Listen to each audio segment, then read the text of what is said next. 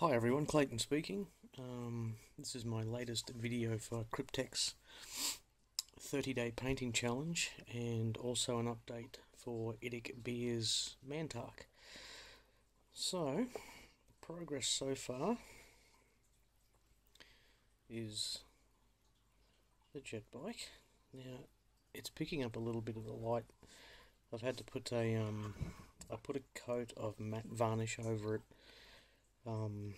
For the simple reason of I don't want any of that artwork to be chipped or rubbed off, because there is a lot of painstaking work gone into that, and I don't know who'd be more pissed off, Nick or myself, if any of this paint got chipped off or rubbed off. So like I said in a previous video, there's custom purples mixed up through this, so I will probably put another coat, believe it or not. Yeah, I will. I'll put another coat on it before I actually send it back off to Nick, because I do not want any of this to be chipped. All the gemstones are done. I've done I've neatened up all in through here. There was a couple of little bits of blue that I didn't particularly like. I've gone back over the shrieking catapults. The light's not the best. You can see all the gemstones have been done. I've done the OSL work around the gemstones. I have done the navigation screen. So the navigation screen has actually got, can you see that little blips? So there's 2 red blips and 2 green blips. So green blips good, red blips bad. So I just thought that was a little extra detail that Nick might get a kick out of. As far as the seat's concerned, I think I've been through this. The reason the seat looks a little bit rough is because Nick actually had the guy glued in there before I got to him, and so I just popped him off. But like I said in the earlier vids, guys, that once the Mantark's back on, this sort of in here, like that little blob there, you're never going to see that ever again. So underneath, I think I showed you guys, is the OSL work, all the pinstriping. I've just got to paint this magnet here. I just got to give that a little coat of purple and a varnish. I haven't varnished underneath yet either. So yeah, that's the jet bike. Am I happy with it? Oh yeah. Yep. Fucking how could I not be? Look at that. Pardon the, I won't say French, pardon the Australian. We swear a lot over here. So there you go. That is, now that the varnish has gone on it, you can really see that 3D effect come to the fore. You can see how I've run with shading the purple with doing layers of purple. You can see where I've done like a hard edge highlight that's ingrained along that part of the canopy, and I've just noticed I've put a little bit of gold there. What a dickhead. Anyway, I'll paint over that. No hard edge highlight on this side, because in every video I've put in so far, the light is coming from that side. That's why all of the paint on this side is lighter. That's why all of the highlighting points, basically, like the yellow here is lighter than the yellow there. The gold, the yellow on this bit is actually lighter than that one there. I know it's pretty insane detail, but it's the kind of stupid shit that I do. So, and sometimes, to be honest, guys, it can just make your miniature better. Like this stripping along here is actually, you can't tell this light's been a pain in the ass, but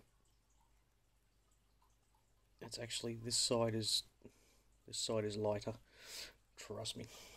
Now, the Mantark, or Autark himself, there he is.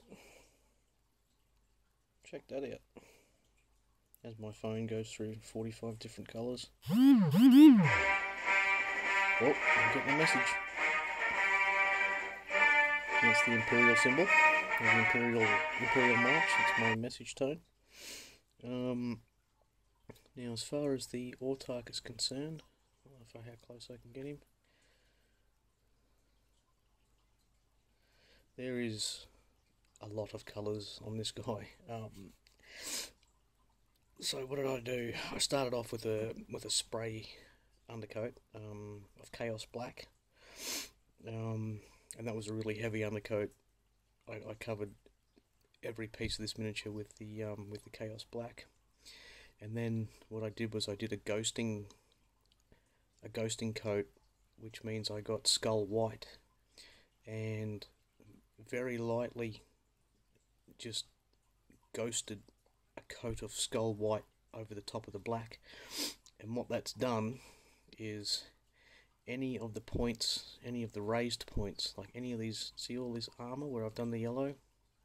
You've heard me puss on earlier about never paint yellow over black, so that's why I did the ghosting coat of white, because it picks up these hard edges, picks up the knee pads, but it gives me the recess of black, where I went in with Deadly Nightshade, and then custom mix of purple and Deadly Nightshade, and then I mixed light purple with about 5:1 of water, and then I did another glaze. I made my own glaze and glazed up over the blue.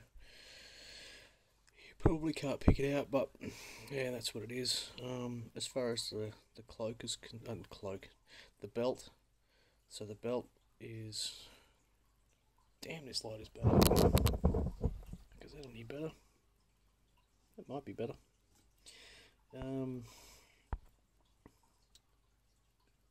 That's probably a bit better. So you can see where I've done the purple, and I've actually bought the purple.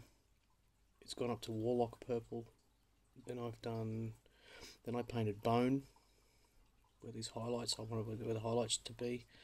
I painted the bone over the white, and then it was Sunburst yellow, Bad Moon yellow, then a mix of both, a little tiny bit of orange in there, then white again, and then I made a bone and yellow highlight just to pull the real shininess out of the white.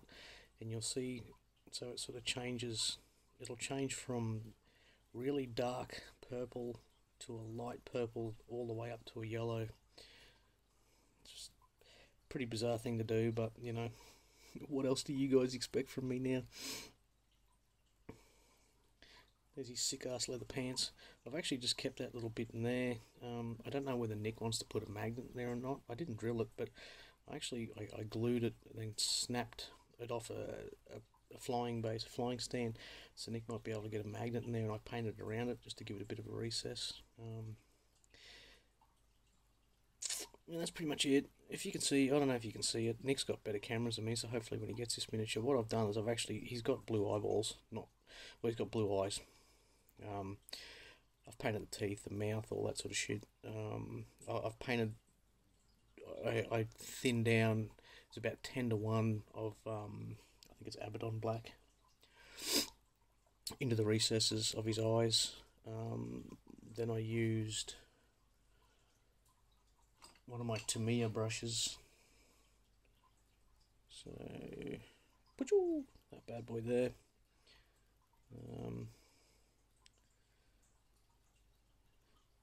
I used that to get in there with the white, and then I used a really stupid little brush here somewhere. You probably won't even be able to see the, can you see that? That's the sort of brushes I was telling Cryptek and the boys the other night that I actually I've been known to custom make my own brushes, and by that I mean I will cut bristles off shit. I'll hit bristles with the hammer, just to flare them out so they can hold more paint, but on a smaller scale.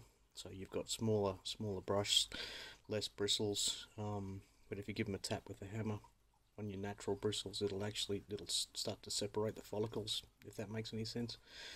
It's all to do with microns, so you're actually adjusting the micron rate of the hair, and it'll carry more paint. But that's the autark, or mantark I should say. and this is the colour I'm going for the arm. No, I'm not. I haven't even started painting this yet. No shit, right? Yeah. Anyway, so I don't know what I'm going to do with this yet. It's the one sort of, it's the one thing going into this miniature that I have no idea. I was thinking going from the purple, like the Deadly Nightshade, and doing transitional colours all the way up to a yellow tip, and then doing a blue glowing OSL sort of in these parts here. In the arm, I was actually going to sort of do it a goldy sort of a colour to make it look like a jousting arm. But anyway, I'll work that out. I have to work it out the next couple of days. I think I promised I'd get this in the post by Friday for Nick, but anyway, I'm sure he won't mind. As far as the banners are concerned, I had to put a varnish on them. Just again because I don't want them chipped. I friggin' hate for these things to be chipped or scratched or anything. But you can see where I've done the highlighting. Like I said, Nick will probably do a showcase on this when he gets it. But you've seen that banner. This is the other banner with the Phoenix, which I'm pretty sure most of you guys liked. Now, the big thing was the dragon on the other side. Now, you heard me puss on about the dragon. I didn't like it, so look at that, changed it. And yes, I've painted a little craft world, some spies of a craft world in there. There's flames coming up from the dragon. I'm just going to pull this yellow back in a little bit, make it a bit blacker in there. But there you go. There's a wicked little dragon. So I'm not changing him. I think he looks pretty cool. So he's staying as is. And there's a burning craft world. Make of that what you will. So yeah, there we go, guys. Cryptek and Nick. Let's there it is, the bad boy. Hopefully he will. I'm sure I'll be finished him by Friday. Positive of it. All right, guys. So usual YouTubey things with subscribing and liking and commenting, and yeah, cheers for watching. I'm up over 150 subs already, so that was a big jump from 100 in like a week. So everyone that supported me and shared my videos, great guys, brilliant, absolutely fantastic. I really do appreciate it. And also again, the Monday night with Cryptek. If you guys that sub to me and sub to Cryptek and IDICBeer and Courage and Honor and all those great guys, if you can jump on, come and have a chat with us, because it's a cool little hangout and we have fun, and we do manage to get a fair bit painted, even though we talk a lot of shit. But yeah, hope to see you guys there. Right, cheers for watching as always. See you later.